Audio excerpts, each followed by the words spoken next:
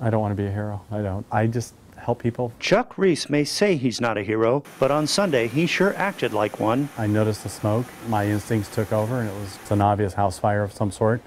Just go over there and see what's going on. A two-story house on Ridgeley in Buena Park was on fire. When Rees pulled up, he saw some neighbors out front. We asked if there was somebody inside, and they weren't sure. He decided to go inside the house to make sure it was empty. Tried to gain access through the security gates, but they were double padlocked. Knocked on the front door, but there was no answer. There was a small entry door on the far left of the house, and hit that, no answer. Went and looked at the fire to see how bad it was in hopes of potentially putting it out. But unfortunately the hose that they had back there was in the fire itself. The homeowner had a security door on their, I'll call it their back bedroom, or their back bedroom, and noticed there was some light in there.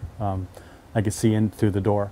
So I just started banging on it until I heard a small little voice really come out of the darkness and told her house was on fire and we needed to get her out. She looked confused. I didn't know she had, I guess, early stages of dementia. I just thought maybe she woke up from a nap. There was a dog there, like a lab mix, I guess. Grabbed the dog and told her we had to go. Rees is credited with saving the elderly woman's life by getting her safely out of the house. I don't like to see people being harmed, and I just could not allow a house fire to potentially take a life, so it was just see if somebody's in there.